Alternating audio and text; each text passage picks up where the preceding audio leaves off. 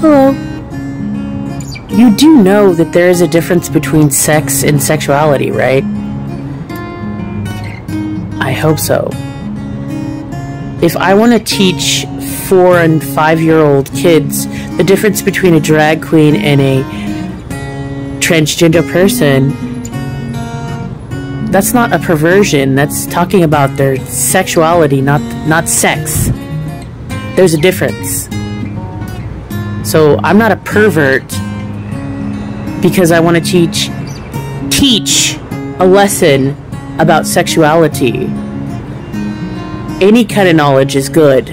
We're not trying to push it on them, but it should be available for those that do exist, like me. I'm part of the LGBTQ+ community. When I was little, I remember having attractions towards women as a young child, as 4 and 5. So the sooner you start education on that aspect, the better, because it's no harm, no foul. The more information actually is better. So knowledge is power. So you can't use it anymore as an excuse. You know what they say? They say they fear what they don't know, right? They've been using it as an excuse to go murder people.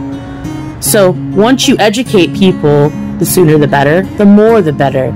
And so they don't have an excuse to go off and kill people and falsely accuse us of being perverts and not to be around children because we're trying to teach them about sexuality, not sex. There's a difference. And the perversion only exists in your brain.